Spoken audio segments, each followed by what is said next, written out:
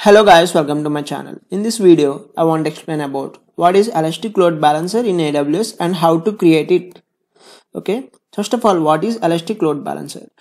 This Elastic Load Balancer distributes traffic between multiple EC2 instances in one or more availability zones in a single region.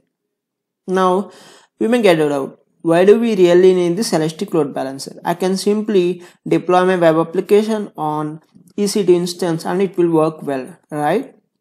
What if our web application or EC2 instance is suddenly receiving high amount of load? It may cause performance issues, right? I will explain an example for better understanding. Let's assume I have a web application deployed on EC2 instance. Currently, it is just receiving 1000 requests per day. And after few days, it became much popular and it started receiving 1 lakh requests per day.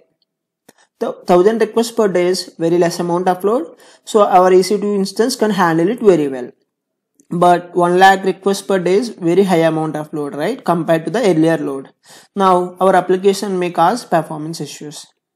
So if we use this Elastic Load Balancer, and let's assume a scenario, our Elastic Load Balancer is having 10 EC2 instances, then Elastic Load Balancer distributes all the 1 lakh requests to 10 EC2 instances equally. It means every EC2 instance will receive 10,000 requests. So it will helps us in maintaining the same performance even if we are getting so much of load to our application. Okay, I hope you guys understand the use of Elastic Load Balancer. Now let's start implementing it. Now if you observe, I have two instances running, app1 and app2. The response for instance app1 is app1. I'm just returning a string here. Here the response is app2. Now I want to implement load balancer for these two instances and show you how Elastic Load Balancer is distributing the load equally. The reason here the responses are different is I want to show you, right, whether it is hitting the same instance or different instance every time I hit it. For just proving our Elastic Load Balancer splitting the request, I have returned different kind of responses. Here let me click on Elastic Load Balancer. In Elastic Load Balancer we have 4 type of load balancers. Okay, Application Load Balancer, Network Load Balancer, and Gateway Load Balancer, and Classic Load Balancer. This Classic Load Balancer is very older one. Even AWS is not recommending to use it. And if it's come to Gateway Load Balancer, it is used to deploy third-party virtual appliances. Whenever we want to deploy some application which need high performance, then we need this network load balancer. I can say like if it's come to bank application, we need high performance, right? There should be no delay in any transaction, cash transaction especially. Then we need this network load balancer. And this application load balancer is very popular one. It provides advanced routing and visibility features. Now I am going to create an application load balancer. Now let me give some name to my load balancer. Let me say my Elastic Load Balancer.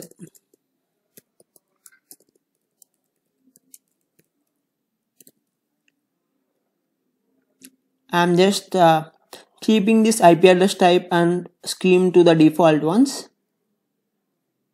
Okay, even the VPC also same, I'm not touching it. Here I'm trying to select multiple availability zones. You can also select 3, there is no issue with that. Let me try to create a security group here. Click on create a new security group. I can select my security group.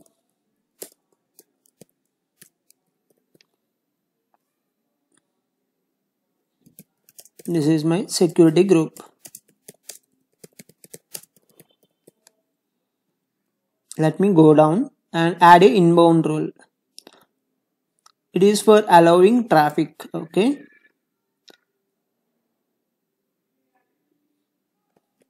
Let me click on save. create security group. Here let me refresh it once. My security group. Okay, now let me unselect this default one. Here if it's come to listeners and routing, I want to create a target group here. Let's name our target group as my target. Here it is asking that choose a target type, right? Instances, IP addresses, Lambda function, Elastic Load Balancer. Now let's discuss about the instances. In further tutorials, I will explain about the Lambda functions also. Okay, let me name my target group. My target group. Let me click on next. Here I want to select these two instances and click on include as pending below. Now let me click on create target group here. It is completed, right? Let me go here and refresh it, and now we get this my target group. Let me go down now and click on create load balance. Now my load balancer got created, right? Now let me try to access it. Let's wait for the response.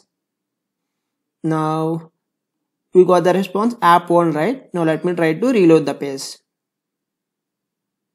Now we got the response app 2. It means our load balancer is distributing the traffic to the instances. Now I hope you guys understood what is a Elastic Load Balancer and how to create it. That's all for the video. Thank you.